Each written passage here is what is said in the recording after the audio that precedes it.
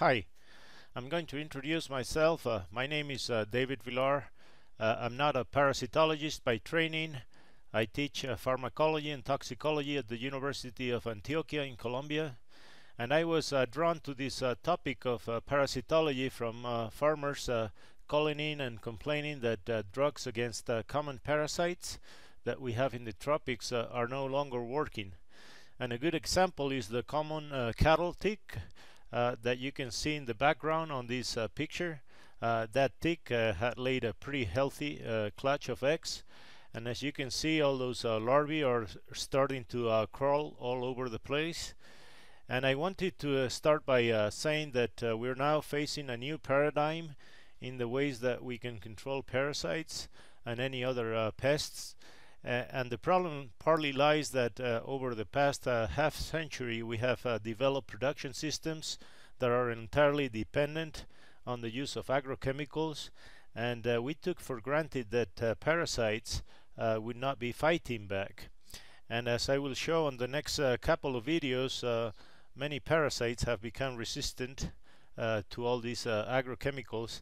So we're now confronted with a new challenge which has no single solution, and it kind of requires a combination of different practices that we'll try to address in a separate video that we'll call integrated management practices.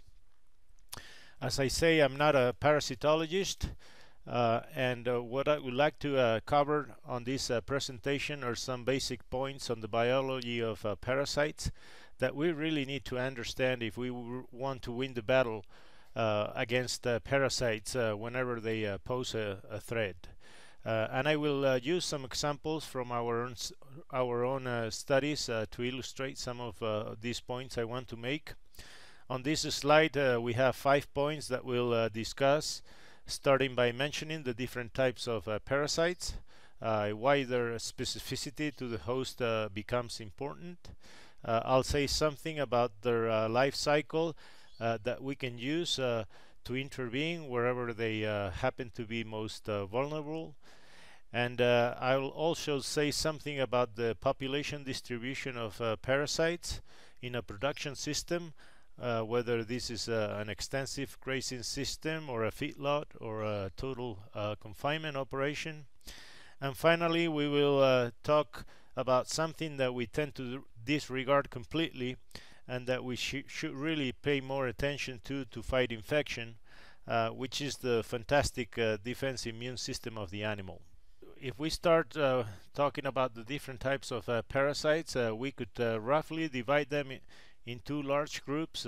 We have internal or endoparasites that live inside another organism, and we have external or ectoparasites that live outside an organism.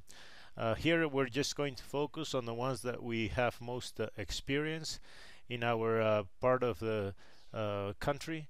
But as you can see on this slide, they could be further divided into helminths, which are multicellular parasites, and these include the roundworms, the tapeworms, and the flukes. And I guess the fancy names for these are nematodes, cestodes, and trematodes. And of all these, probably everybody's favorites are likely the tapeworms, at least in ruminants, because they're probably the biggest ones and easier to spot with the naked eye. But in reality, these are not very pathogenic. In other words, they cause little consequence to the health of the animal. So we will not really say much about this type of parasites. The picture on the right shows the mouth of the barber pole worm, which is a nematode that causes severe losses in small ruminants, and as we will describe later, and worldwide is definitely the most problematic to raising sheep and goats. The other group of internal parasites are the protozoans, which are single cell, and some important ones, to name a few, are the coccidia, the cryptosporidium, and the neospora. And finally, of the external parasites, we will talk about the cattle tick and some of the flies that are of most concern here in the tropics. The first point that I would like to draw some attention is that parasites tend to be very host specific. In other words, different species don't share the same parasites, and they rarely cross from one species to another.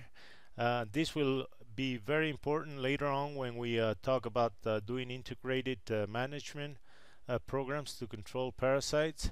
But one way we could, for example, break the cycle, if you had the luxury of doing so, would be to rotating, say, between cattle, sheep, and goats. All these species tend to share different parasites. Now, having said this, I should point out that there are some exceptions to the rule, as always in biology. For example, sheep and goats, being different species, they share the same parasites. And if we include llamas and alpacas, these two species can get the same parasites as cattle and small ruminant. I guess we could say they kind of fall in between the large and the small ruminants. There are also some parasites that are an exception to the rule in that they can use multiple host species, and I'm thinking specifically of the tropical warblefly, which is one of the most important ectoparasites that we have in cattle in Colombia. Now, it's also important to note that there are breeds within each species that are highly resistant to some parasites. For example, the cebus, which are the cattle that you can see on the lower left image.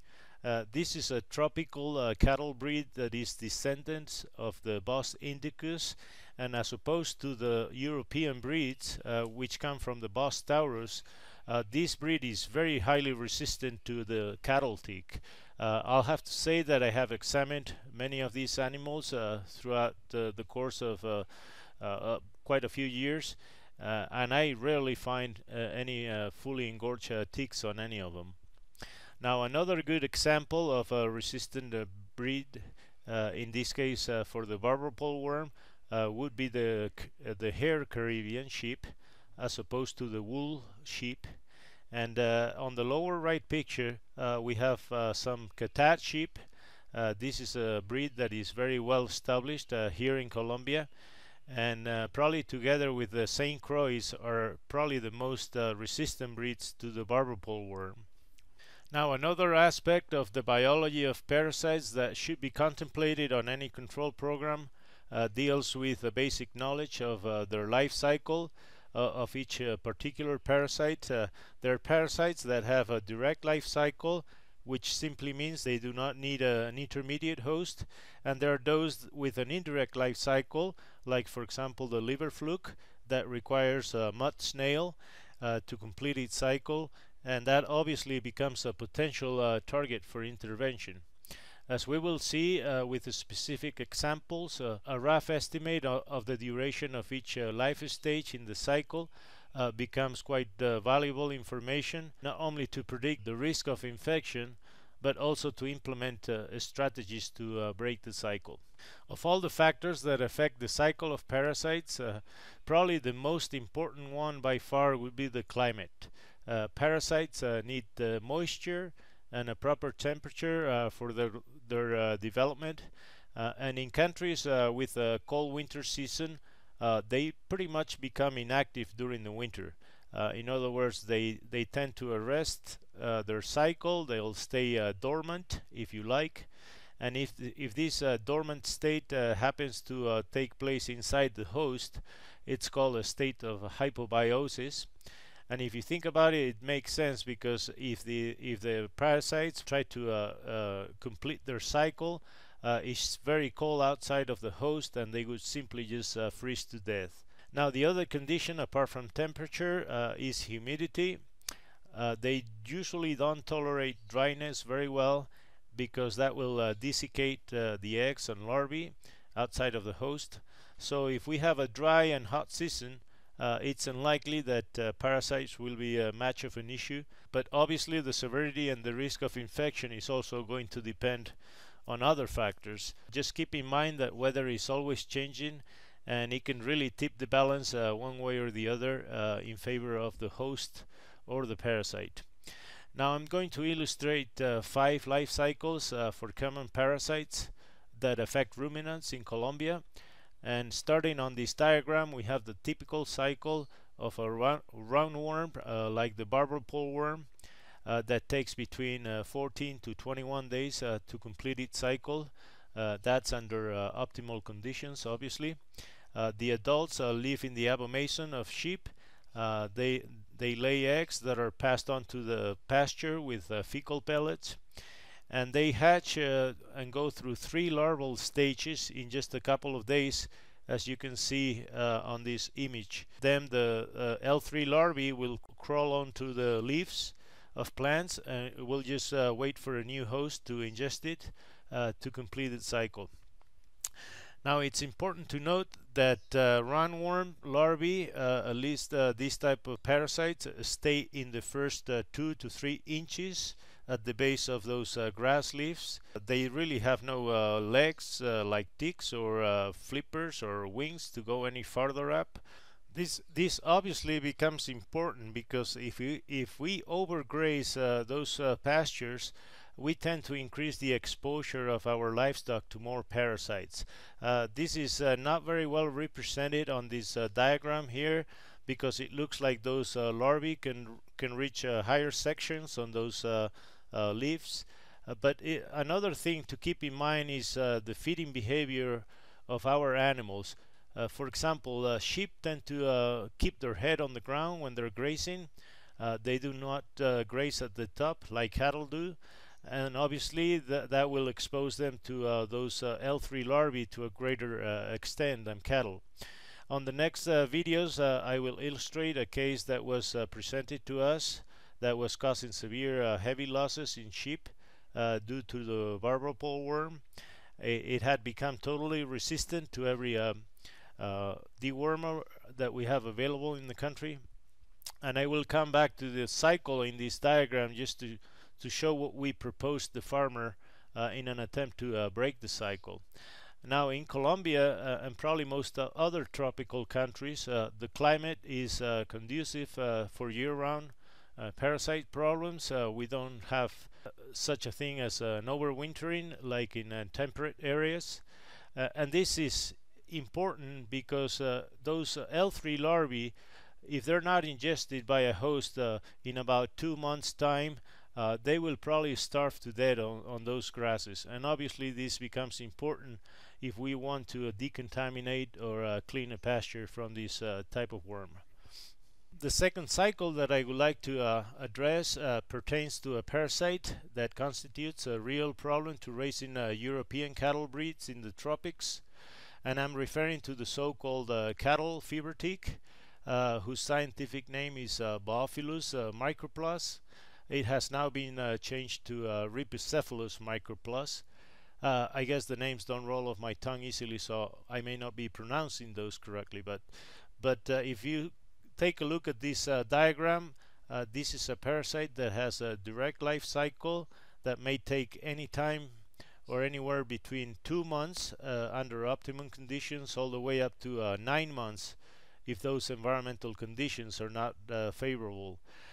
This becomes extremely important because it gives you an idea of how long you may need to rest or vacate a pasture to clean it from parasites.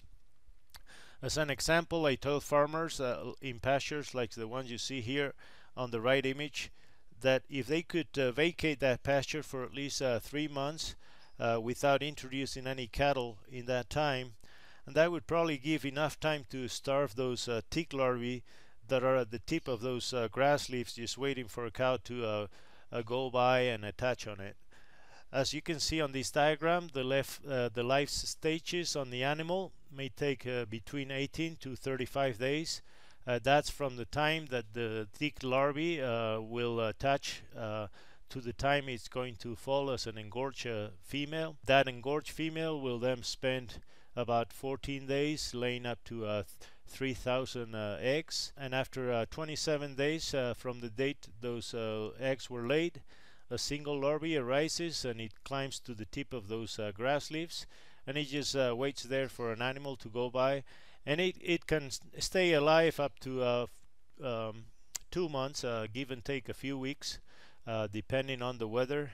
If the weather is cold, what tends to happen is that those engorged females will simply hibernate and postpone the deposition of eggs until the temperature rises.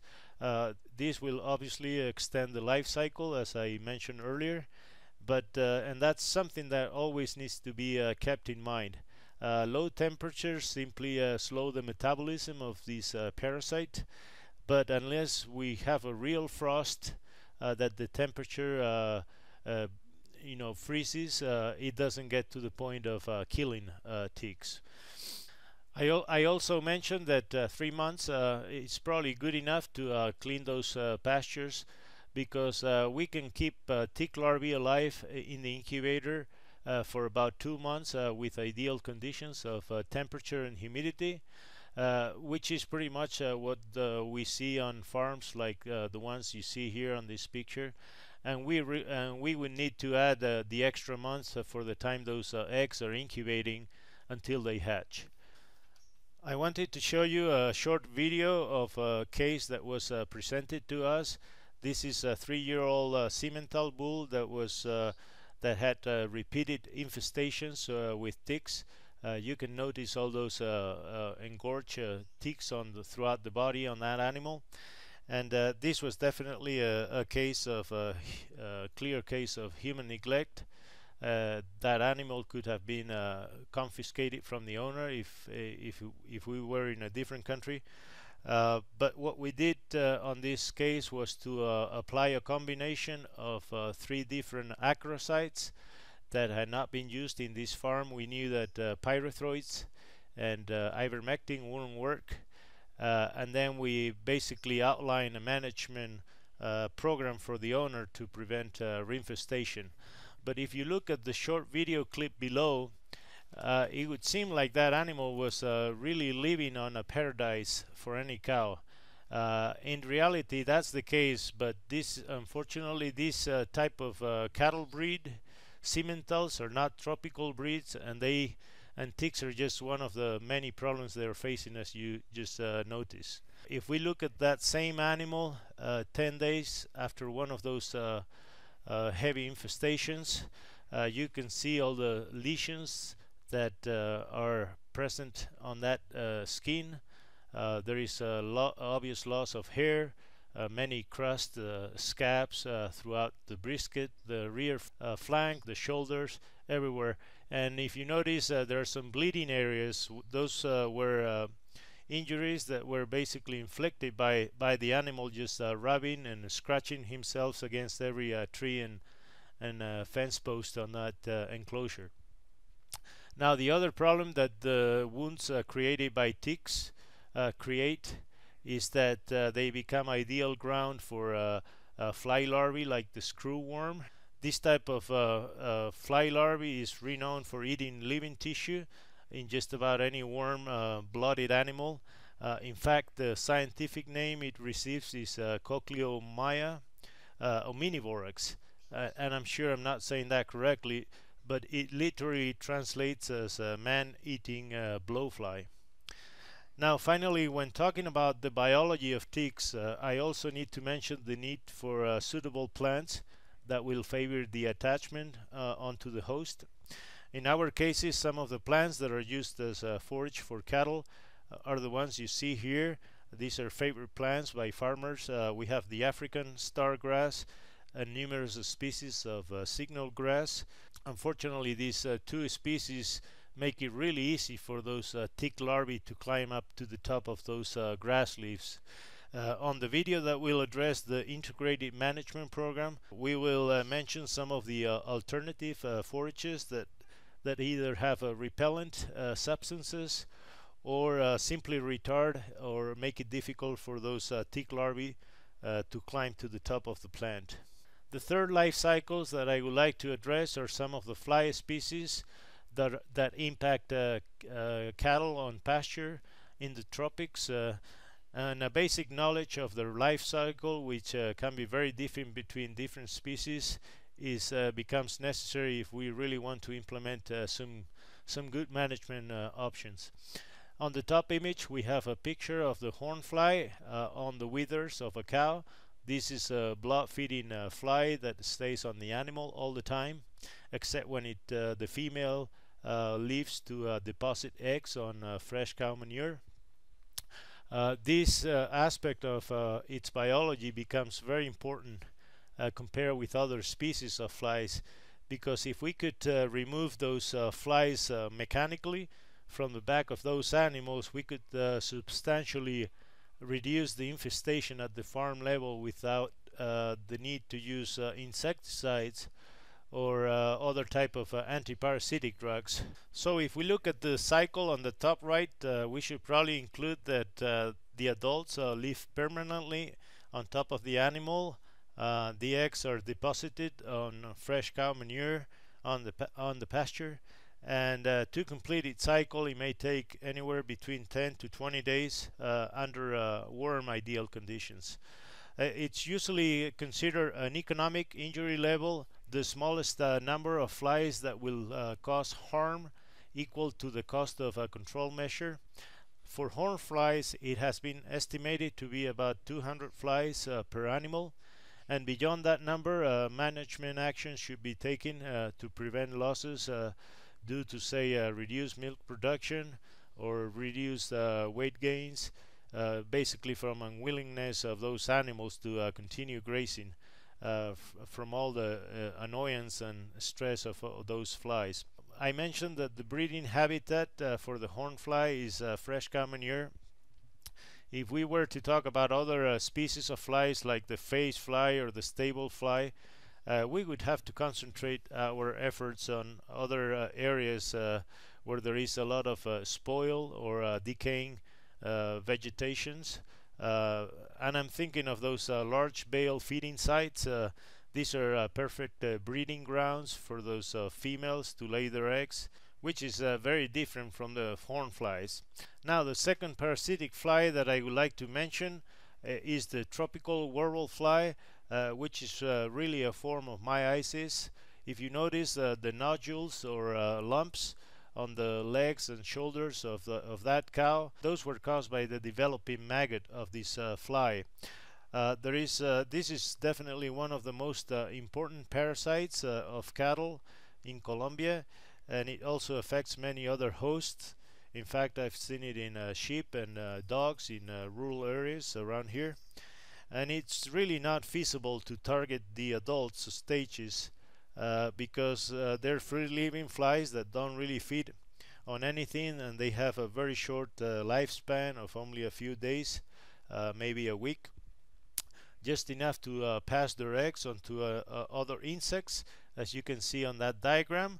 And then these other insects act as vectors of those eggs to be deposited on just about any warm-blooded host. They painted a cow here, but as I mentioned, that could be any other warm-blooded animal, sheep, dog, even humans. Once the eggs are on the skin, they hatch fairly quickly, and the larvae starts burrowing its way into the skin down to the subcutaneous tissue. The larvae will then start growing inside for about 5 to 7 weeks, and it will eventually drop to the ground to be converted into a pupae and then into an adult. And altogether, that cycle may be completed in 90 to 110 days. As you can imagine, the economic damage can be quite substantial, starting by the rejection or simply downgrading of that cowhide. And obviously, if this is a dairy cow, it's going to have a very significant impact on milk production. If it is a beef cow, it will reduce weight gains. And it's also good to keep in mind that the size of those nodules to a large extent are due to the host reaction that is trying to surround that maggot in a capsule. And even if that must be really annoying and stressing for the animal, they don't usually become infected unless those maggots are somehow injured inside.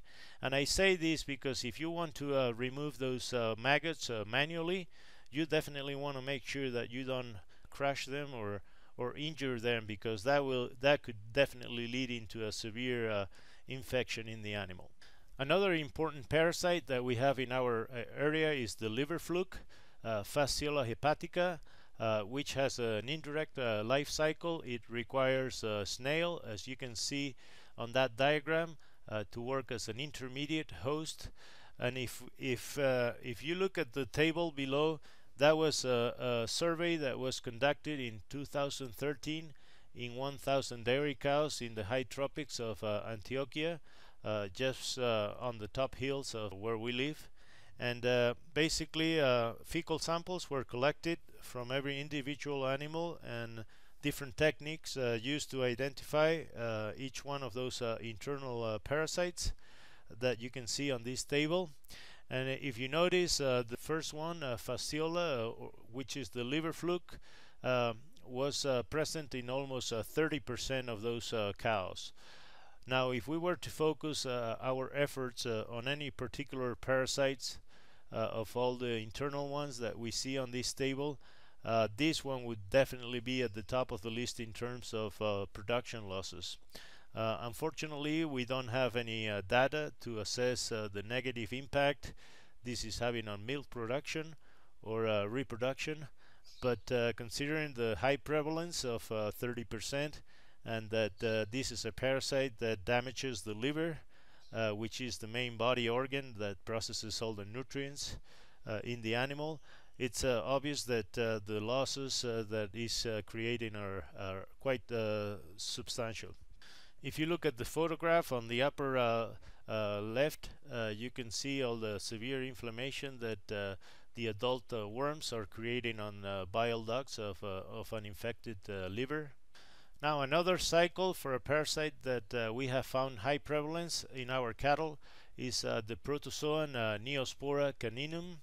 And this is an interesting one because the point source of exposure to this organism are the dog feces.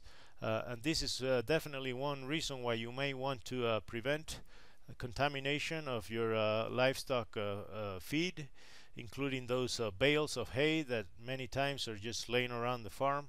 For whatever reason, some farm dogs tend to find these places irresistible, and they will, given the opportunity, they will just go there and they will add their supplement. With this parasite, abortion is really the only clinical problem that it creates in cattle. And even though there are many predisposing factors that have been proposed, and you can see in the literature, most of the time it's not really known what triggers an abortion. There are two different forms of transmission. There is what's called horizontal transmission. Basically, this is a cow being infected from eating contaminated feed, as I just explained. And there is what's called vertical transmission, in which basically baby calves are born apparently normal. They have no clinical signs whatsoever, but they have become infected in utero, and they can pass on that infection onto their next progeny. Now, regardless of whether the mode of transmission is vertical or horizontal, we need to keep in mind that any positive cow has a much greater risk of abortion. I believe it's 5 to 6 times higher than a negative one that is obviously not infected. If you look at the table below, that was the survey that we did in 2013, and it shows a really overall high prevalence of 37% of all the animals. And it's interestingly it's higher on the adults than it is on the young animals. This basically indicates that apart from vertical transmissions of the animals being infected in utero during their pregnancy, they're also being contaminated horizontal. The next idea that I would like to convey plays an essential part on any strategic control management for parasites, and it deals with the distribution of parasites within a group or population of animals. If we look at the level of parasite infection in any group of animals, we'll find that it varies a lot from one animal to another. You may find that this in many websites. I included some of them here, whose link is down below. The Maryland Extension Small Ruminant Program. If you look there, they use a nematode infection as an example, and they measure the level of infection in terms of fecal egg counts. And they found that about 20% of the animals in a flock of sheep will be shedding 80% of the eggs, and they call this the 80-20 rule. And really, without having any data to support this, and from just personal observations, I would probably hold my feet to the fire that this we can extend this to just about any other parasitic species, including cattle tick, horn flies, warble flies, just to name a few of the common ectoparasites that we see here in our parts of the woods. Now, this obviously opens a new doorway to apply target selective treatments instead of just doing blanket treatments, which has been the conventional or traditional approach, and really continues being done in most farms. In addition, it presents a great opportunity to select breeding animals based on parasite resistance, and this would obviously over time improve the parasite problem in any farm. And as we will see on the next slide, parasite resistance is a trait that is greatly inherited from parents to offspring. So this is something definitely to keep in mind when doing breeding selection programs. Now, the last topic that I would like to address on this presentation to set the stage for talking about management options deals with this issue of susceptibility of the host towards the parasite, which is obviously intimately linked to the immunity. Immunity is something that we tend to disregard completely, and we should really rely on this fantastic defense system to fight infections instead of using drugs all the time that to try to cover for everything. And before talking about the types of immunity, there is a basic concept that is illustrated on this slide, and that could be really applied to any, not only to parasites, but to any other potential pathogens. On the right, there is a graph that compares the degree of immunity of an organism against the exposure challenge to any particular pathogen. As you can see, as long as the line of our defenses is always greater or above the exposure level, we can repel an infection and basically win the battle to prevent sickness. That's the whole point of that graph. If we look at the graph on the left, it shows the same concept for one of the main diseases in neonate calves, which is scours. Scours probably accounts for the main losses in this age group. The yellow line represents the immunity of the calf. As you can see, it starts pretty high when he's ingesting colostrum, but being a passive form of immunity, it wanes fairly quickly, at least for scouring, for most scouring pathogens like rotavirus or coronavirus or cryptosporidium, among others. And as you can see, after the second week of life, that calf will start mounting its own active immunity against these potential pathogens. And if we notice, there is what's called a window where that animal would be most vulnerable, and that takes place around the second and the third week of life. So if the degree of exposure to any one scouring pathogen exceeds the defenses line, then the animal will definitely develop scours. And if you notice, the red columns basically shows the percent of cases that happen at different ages in this first month of life. And as you can notice, they tend to congregate around the second and the third week of life when those defenses are lower. Now, looking at this graph, we could reason that the problem of scours could be prevented by simply reducing the exposure level to the point that the yellow line is always above the green one. I'm not going to go into details of ways of doing this. I will just mention that the main source of exposure to scarring pathogens will be where there is a lot of fecal contamination. This tends to happen in crowded conditions if those babies are all commingled together, or if they happen to coexist with older calves.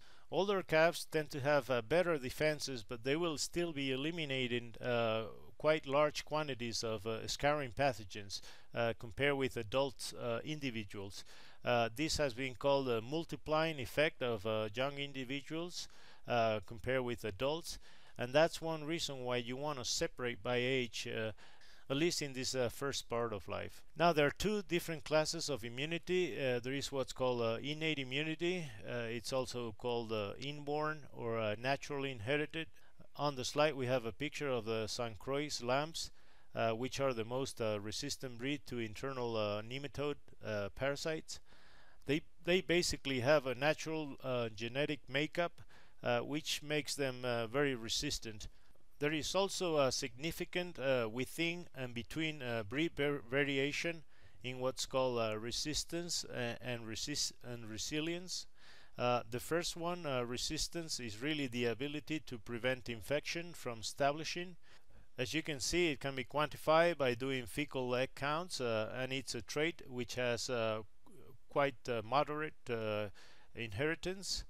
Now, if the animal has great resilience, it means that the parasite will get established, but the animal will have the ability to limit the damage done by the parasite. Obviously, this is quantified differently.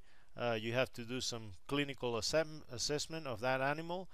For example, doing a packed cell volume, which is an indicator of damage by the barbel worm, which is a blood-feeding parasite.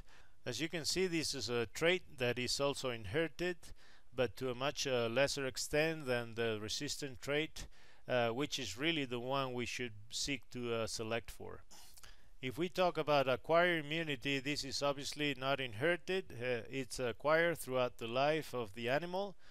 This type of immunity obviously increases as the animal gets older, and the age at which it develops greater resistance is going to depend on the exposure level to any particular pathogen, and obviously on the breed and the type of parasite. Next, I'm going to show you a perfect example of this type of immunity, but just keep in mind that immunity can always be overcome by stresses like undernourishment, parturition, nursing, and as I mentioned on the previous slide, any overwhelming infection or challenge to any particular pathogen.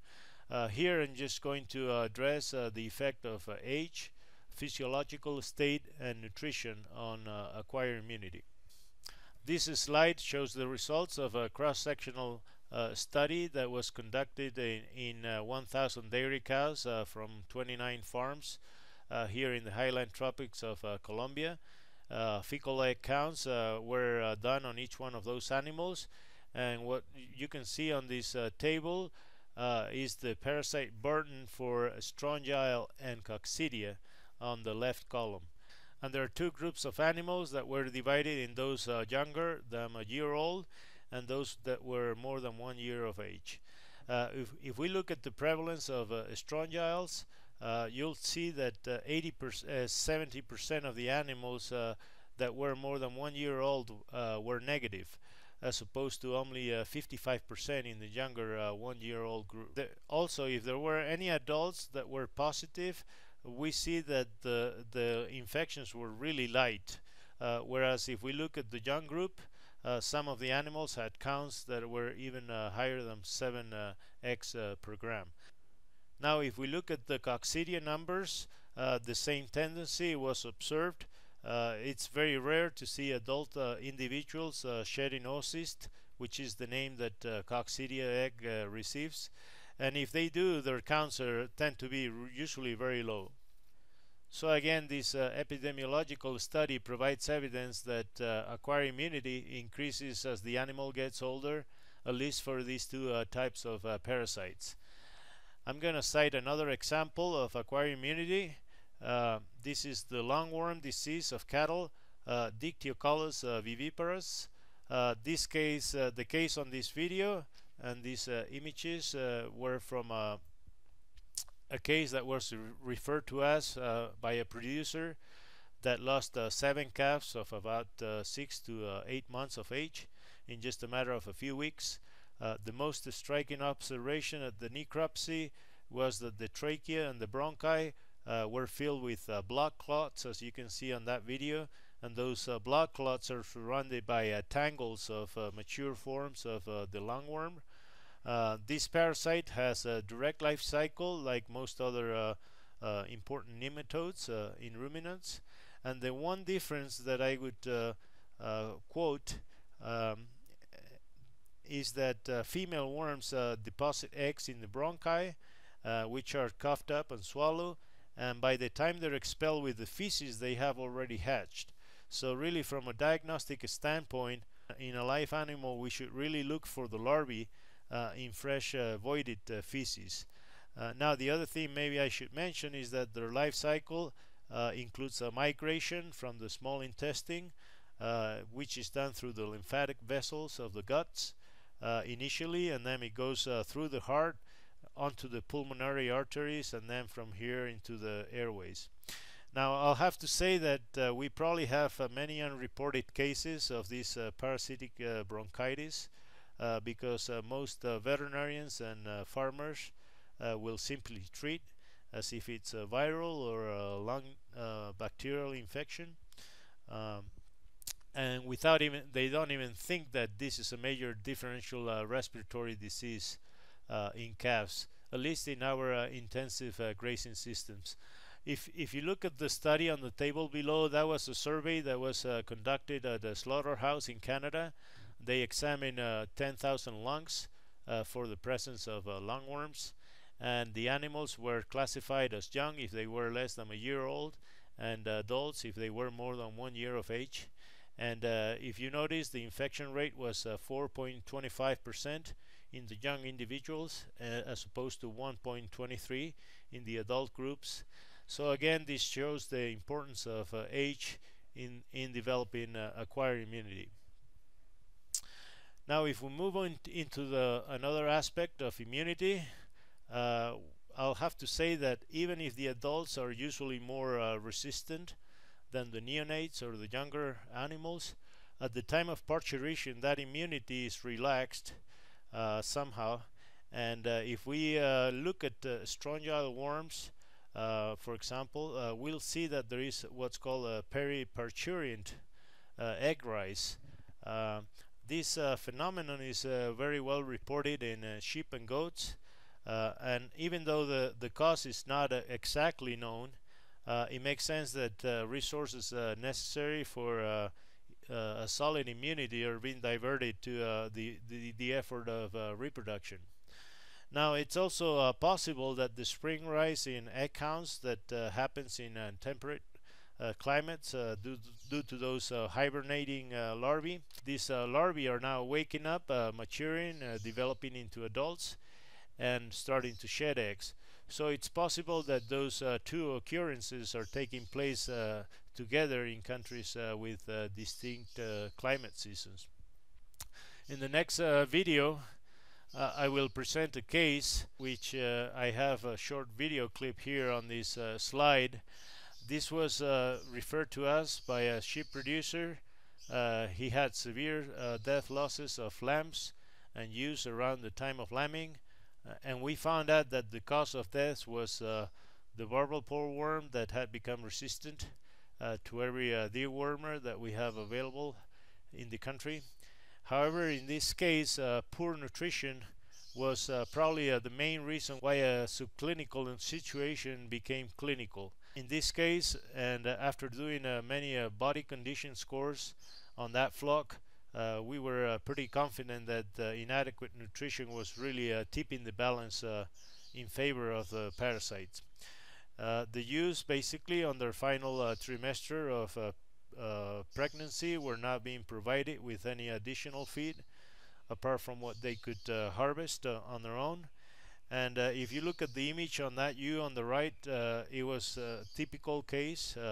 She had lost both of its lambs, and as you can see, her body condition is severely emaciated. We did some blood work. We found out that she was very anemic with a packed cell volume of only 8% and a very high fecal egg counts of almost all barber pole worm eggs. And unfortunately, she died the day after that picture was taken. I think this is my final slide, and I wanted to say something about nutrition. There are different components to nutrition, so I will just mention one, which is energy, that is expressed here as in terms of TDN. That stands for total digestible nutrients. And I want to show these graphs so you can observe how the energy requirements on an animal, in this case a doe, vary a lot depending on the physiological state of that female. As you can see, at day 0 of pregnancy and during the first 50 days of the nutrient requirements are the same as maintenance level. They can probably do okay on whatever forage is provided by them. But as you can see, the demands increase in the second and the third trimester, and she may not be able to eat enough forage to meet those requirements. So at that point, supplementation becomes crucial to keep her condition score. And we found that most of those animals had scores of 2, and many with 1. And ideally we want condition scores of 3 and 4. And at the moment, as I say, about 2/3 of that flock were with conditions of 2 and 1. On the next video we will revise the serious problem of resistance to antiparasitic drugs that we have in our part of the country, and I will dedicate a separate video to propose some options and ideas that we really need to start implementing if we want to be successful on treating problems by parasites. So thank you very much for listening, and if you enjoyed this presentation, I welcome you to watch future ones. Bye bye.